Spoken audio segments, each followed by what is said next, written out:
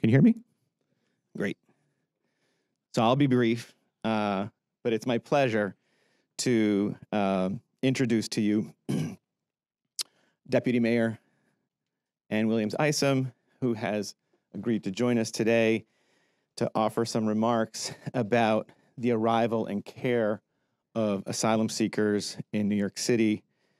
The Deputy Mayor's office has, in coordination with her colleagues across many agencies in New York City, managed the reception of over 130,000 asylum seekers beginning in 2022 to the present.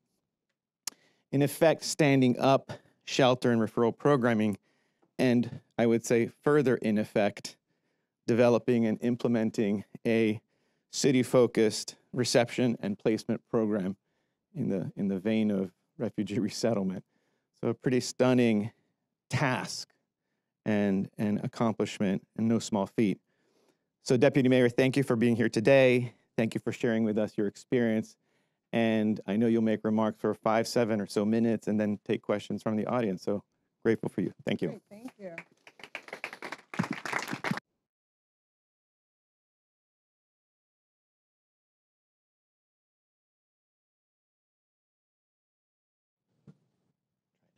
How's that?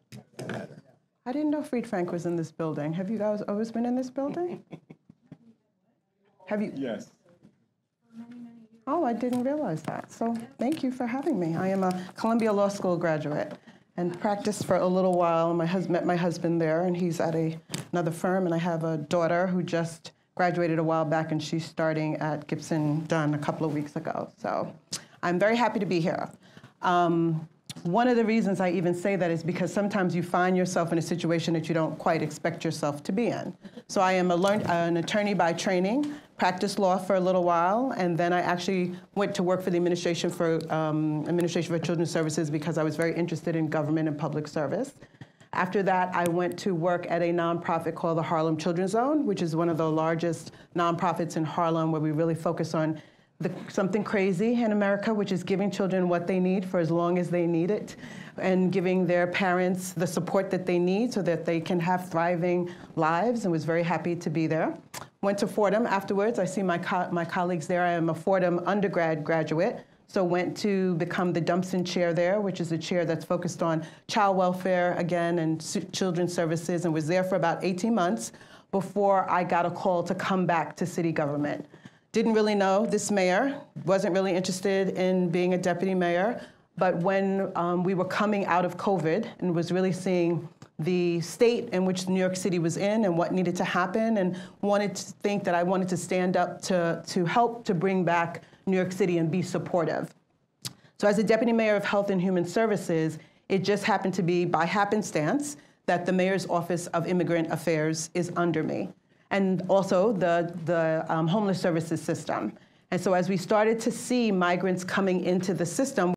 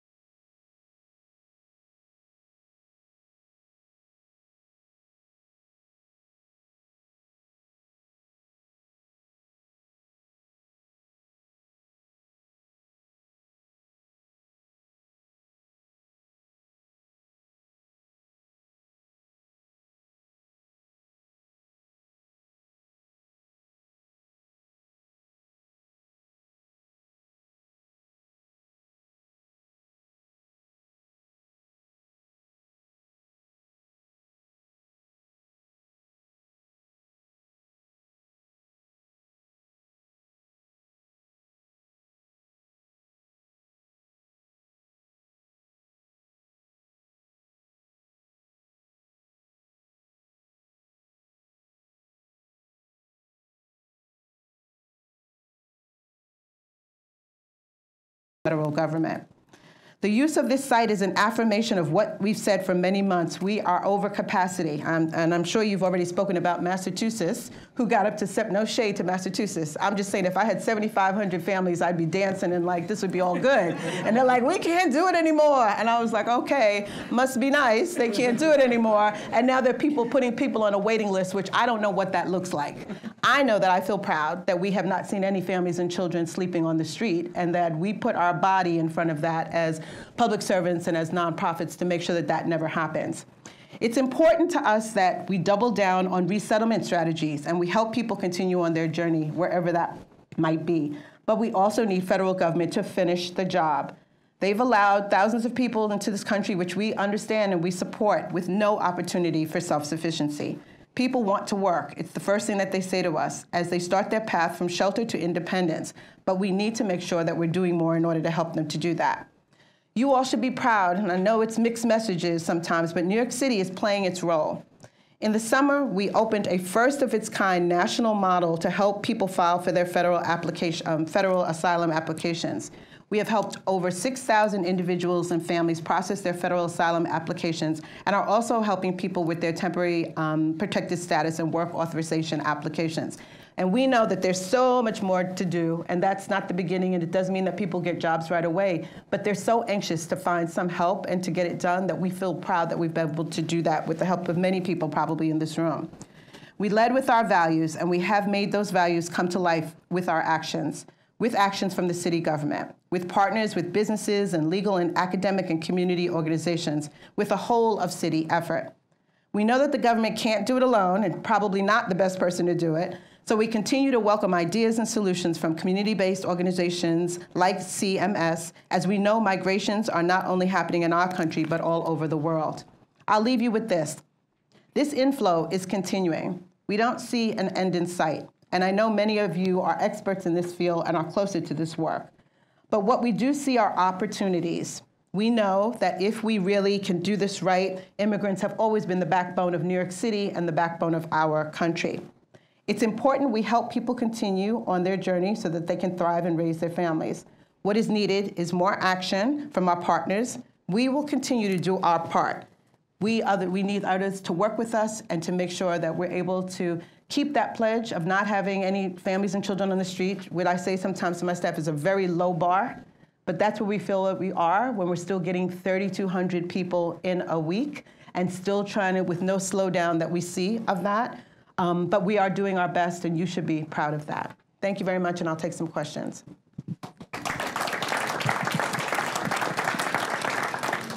Thank you, Deputy Mayor. If there are questions, I'll go.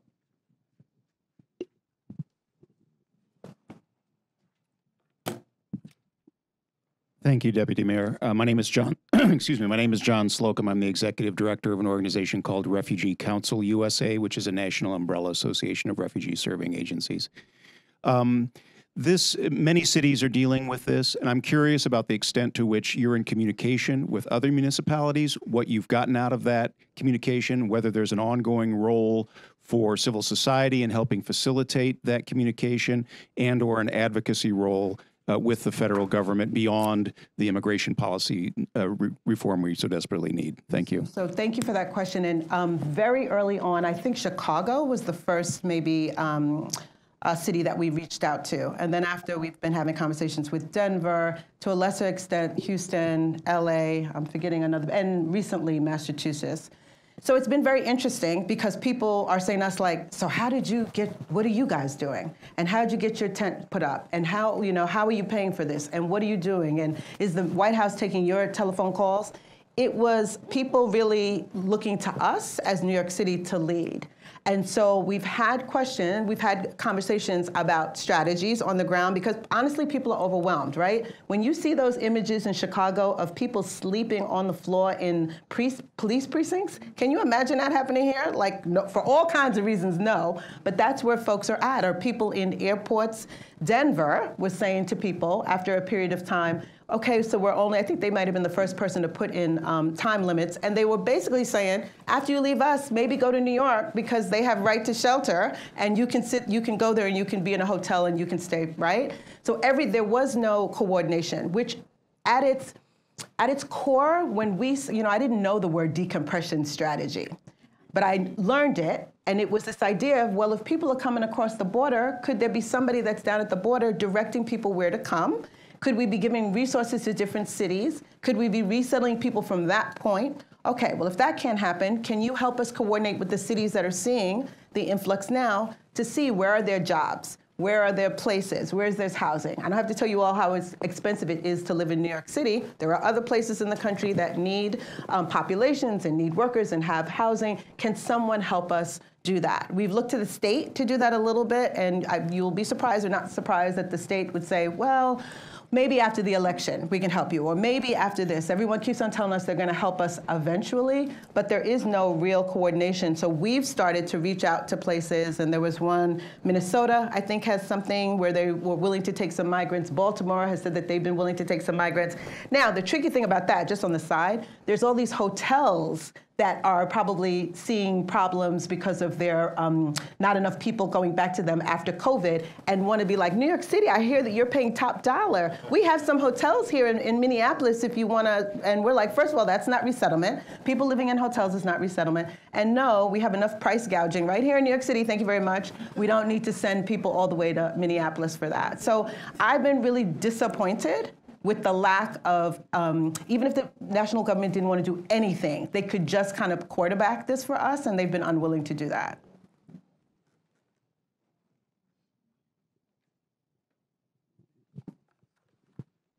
Thank you. I just had a comment I want to observe as one of the firms that's been participating since the summer in the Asylum Application Help Center. For anybody in other cities or other parts of the country who is looking to deal with a similar problem, one thing that I think has been brilliant about the mayor's office program is the hiring of staff, and in particular consultants, to be the expert supervisors that really help the core level application preparers get this done. There's a training, but a 1-hour training doesn't equip somebody to do an asylum application. But having the supervisors on site who can really answer the questions, interface with the applicants, and drill down so these applications can get completed and filed in 1 or 2 appointments has really been brilliant. And I want to say how important I think that is to the success of the effort as a whole. And the city has supported that. So it needs that financial support needs to come from somewhere to make that model work. Thank you for the shout out. I think that, we didn't want to. There's nothing unique about us standing up something like this. Again, the state could do something like this, the federal government could do something like this, but we thought that we could do it at scale. And there's many, legal providers for this population, but we wanted to kind of stand up something at scale. I also have been really gratified with the amount of young lawyers who have stood up to volunteer and to do this pro bono, and how they have said it has changed their life and their experience of what it means to be a lawyer. So I do think that there are opportunities and golden moments in this. I just wish we didn't feel so much that we were under a gun financially in the city, where there's so many fiscal cliffs that we are heading into right now because of the COVID money that's going away, because of the spending that happened way before this administration, and now because of the unexpected cost of the migrant crisis.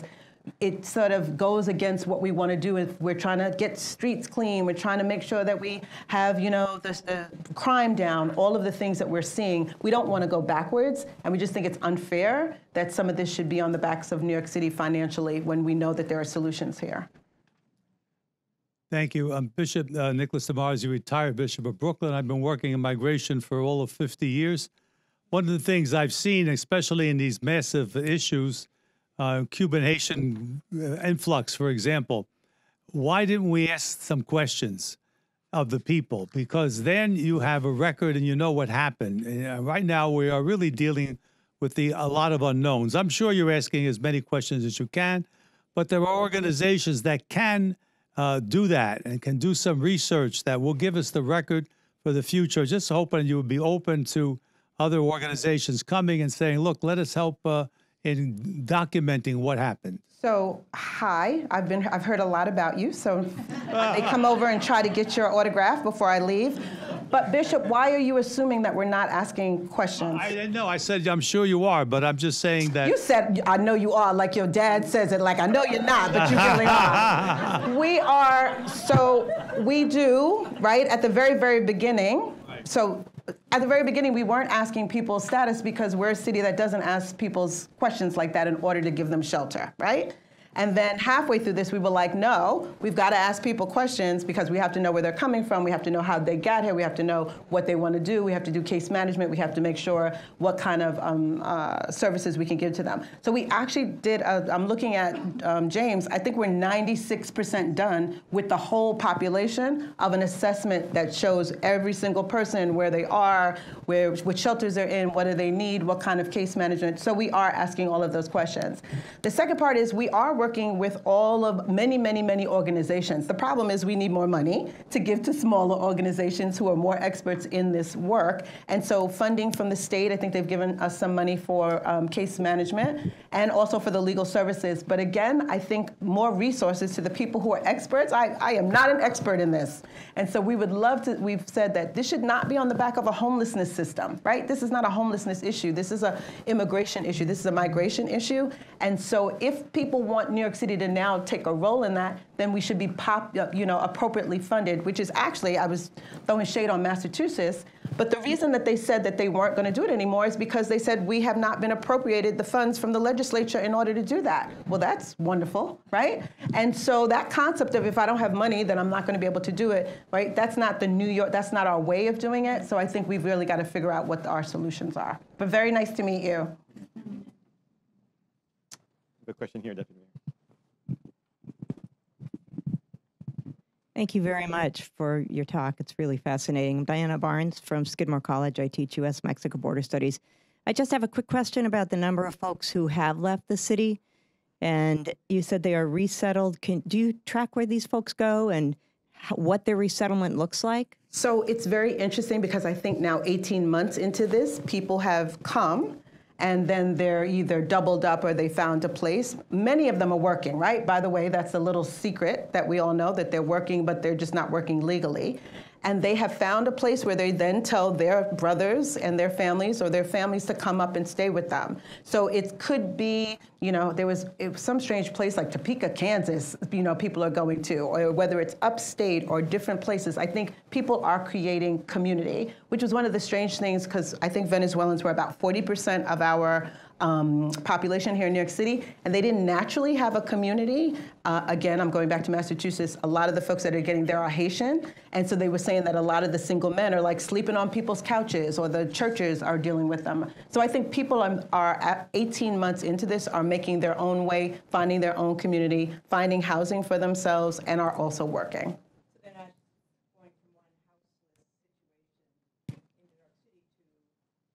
So we haven't seen, and I don't know, Professor, but I know that we would hear it if somebody was like, New York City is sending me all these people and we have this influx of now homeless people. We have not heard that. I don't know if we will hear it, but we have not heard that.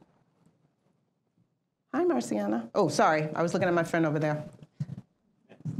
Sorry. Hi, my name is Stephanie Ortega. I work for Kids in Need of Defense. I am actually a Chicago native, and so I'm very familiar with everything that's going on over there, and people sleeping in airports now at O'Hare, especially in the police municipalities as well. There have been a lot of discussion between aldermen and the community on the City Council of Chicago talking about reevaluating their status as a sanctuary city, and I was just curious if New York City also is like hearing those conversations, or maybe since New York City is also kind of leading and acting as kind of like a consultant or advisor to other cities, what those discussions look like for Chicago and other cities that are also considering, their position as a sanctuary city. So let me say this, and there has been no discussion of us not being a sanctuary city, right? That's who we are at our core. We have talked about the right to shelter and modifying the right to shelter and what can be done to kind of slow down the front door of the system, and whether that's through some eligibility. If you think about it, putting a 30-day limit on families is kind of a modification to the right to shelter. So some of those things that we're doing is what we've been talking about when we go into court on right to shelter. the thing, and you're from Chicago, so you should let me know if this is true. I've been amazed at the resistance from the communities of color there. And communities of color who are probably like my mom, who every now and then is like, but I don't understand. When I came here, this is what I did, and why are people doing X, Y, P? Like, right? New immigrants and older immigrants, and them this feeling of I didn't get this and what's going on. I think we've got to hold steady in this moment and not pit people up against each other and tell people there's enough love to go around. And we're talking about people who have come here for good reasons, and your situation may have been different, but we have to go there. I think that's what we've been trying to do on the ground, is not necessarily pit people against each other. And we've clearly seen that in some of the places where we've tried to put shelters, right here in New York City. But I think we're trying to just get above that. And I think the way you get above that is provide what people need, have the resources that you need, and make sure that you are reminding people that we're not robbing from Peter to pay Paul, that a lot of people are struggling, and everybody should get what they need. Just a few more questions.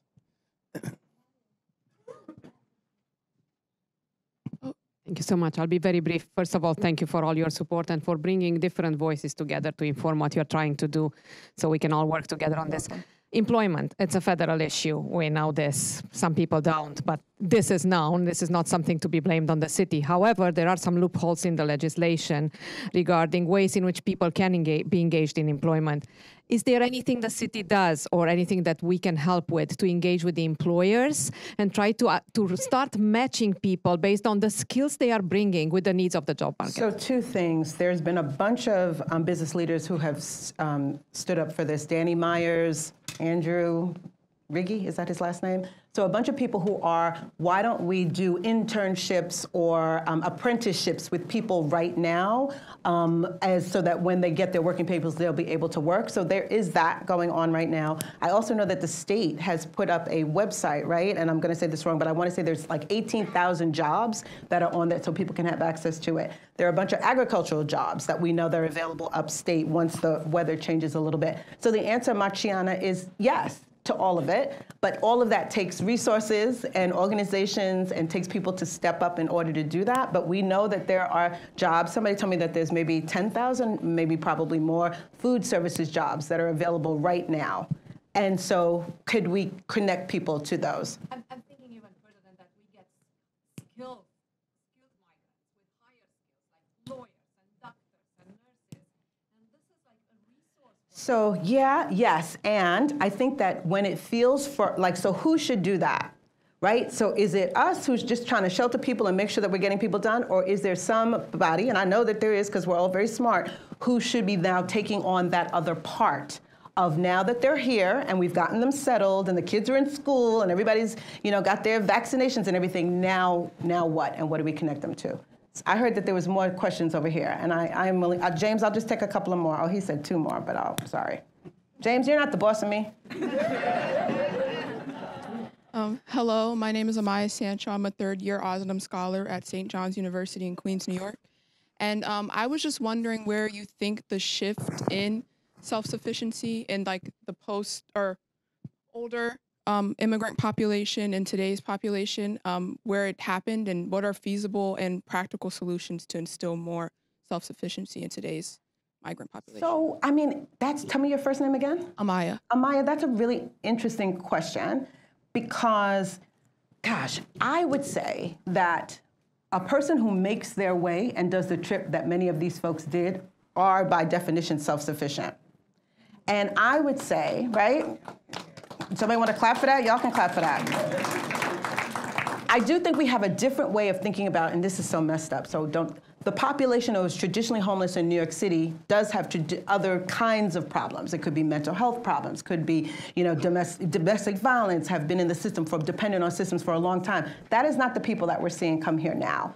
And so when we often say, okay, you're here, we're getting settled, they're really like, okay, so where's the job? And I'm not, why am I living in a hotel? That's not what I was told that was going to happen. So they're ready to move on. They're not here sitting up with their feet up, just chilling. And I think that the more, and when people upstate are like, no, we don't want to take them because we're afraid that they're not going to work, like it's just all not true.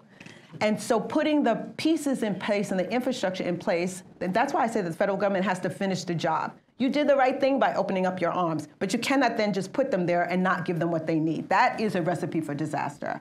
So I think they are very self-sufficient, and yeah, that would be the way that I would answer that question. All right. Good. Oh, actually, I'm sorry. We had one here first. Oh, thank you. Ava Malona. I'm with the U.S. Citizenship and Immigration Services at DHS, and I'm from Massachusetts, so I'm very familiar with all that you're talking. So first, allow me to thank you for your leadership and the incredible work that has been done. And I heard the resource piece, but I was wondering any recommendations that you have for the federal government to support better. The resource is one. You talked about the state and the resource, but any solution-oriented, given all the challenges that we are all facing. Yeah, so... we'll give you another 20 minutes. No, it's just the three things. I think it is work authorization for more populations. I think that there's tons that they can do in the system so that we can speed up people's ability to work. I think a decompression strategy, which again, I never knew what that word meant, but it just meant I was gonna say something bad. Like take some responsibility and help people to settle in places where they will really be able to get settled.